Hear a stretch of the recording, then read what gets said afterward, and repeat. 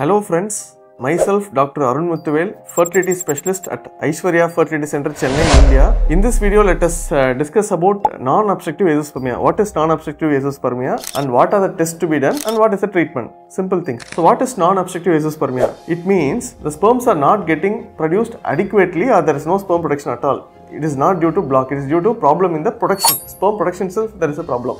So in these cases, if you see the FSH level, hormone testing, the FSH level will be very high or maybe moderately high. Next, it can be due to genetic causes. There is some problem in the chromosome. Y chromosome can have some micro deletion or there is some problem in the karyotyping report itself. This is one. Third one, it could be every report is normal, FSH is normal, karyotyping is normal, Y chromosome is normal, still there is no sperm. This also could be non-obstructive azoospermia.